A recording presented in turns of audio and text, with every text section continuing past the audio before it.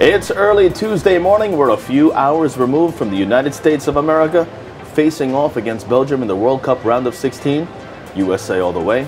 And it's before the market opens, so it's time for your modernwallstreet.com AM Anticipation Report. Now, U.S. stock index futures pointed towards a higher open Tuesday, which will be a busy day for business activity indicators. Early, China's official PMI for June coming in at a 6-month high of 51. That was in line with expectations and up from 50.8 in May.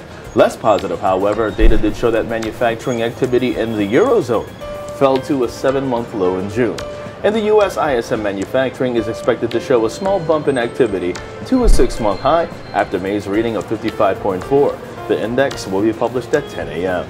And the earnings schedule will be light once again with second quarter reporting season due to begin next week.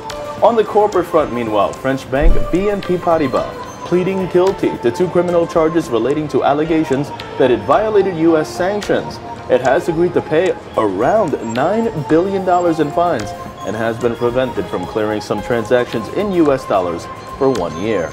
And investors are likely to remain cautious following reports early Tuesday that Ukrainian President Petro Poroshenko ended the unilateral ceasefire with pro-Russian rebels in the eastern part of the country.